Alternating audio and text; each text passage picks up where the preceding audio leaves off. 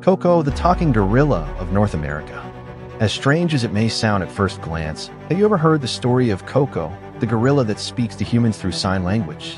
Koko was not only an animal, but also a friend who revolutionized communication between humans and animals and made history. Everyone who met him realized that animals have feelings just like us. Let's take a closer look at the story of Koko the gorilla. How about eye? All right. How about ear? Right, okay. You're doing real good, Koko. He was born in 1971 and has spent most of his life at the Gorilla Foundation in California. It was here that he began to study sign language with researcher Dr. Francine Patterson. Imagine a gorilla learning and communicating with a human language. This was a very big thing at the time. Koko learned more than 1,000 sign language words, and together with the words she was said to understand in English, she knew about 2,000 words. This challenged the idea that many people believe that animals only act on instinct. How about when you're coughing?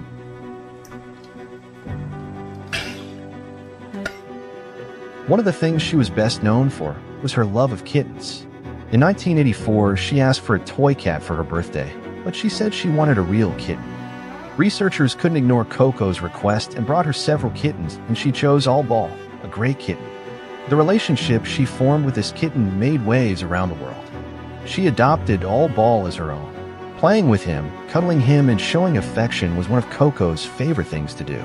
Unfortunately, when All Ball died in a car accident, Koko was deeply saddened. For days after the kitten's death, she looked sad and made the signs cry and sad in sign language.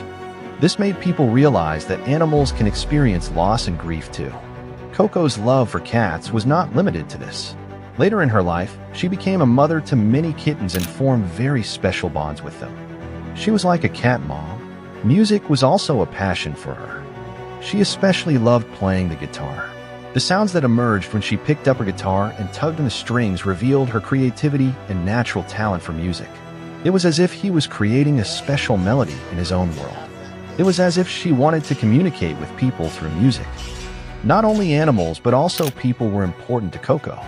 Her interest in notebooks and books also showed this. She scrutinized the pages and looked long and hard at the pictures.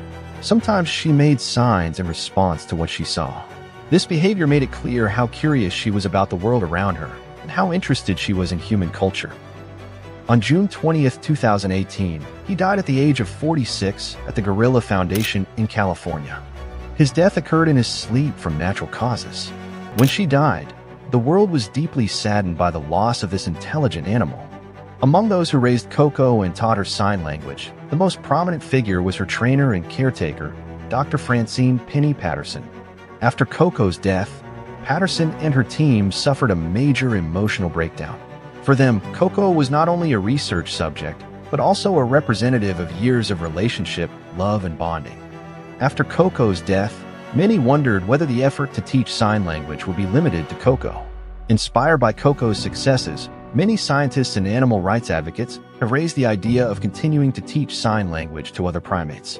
But efforts to teach sign language to a new gorilla have not been as popular as Koko's story, and such efforts have faced various challenges.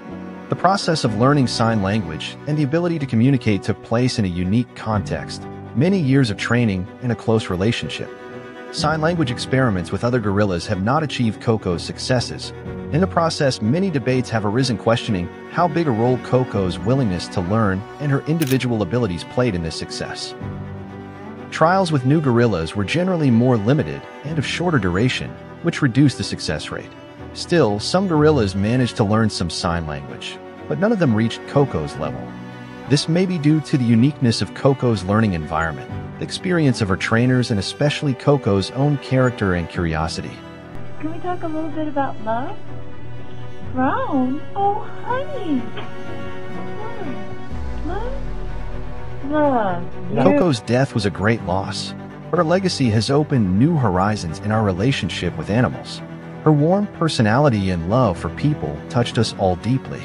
We will never forget this wonderful gorilla who captured the hearts of America. Let us know what you think about this gorilla in the comments. Also, don't forget to like my video if you like it and subscribe to my channel to be informed about new content, and see you in the next video.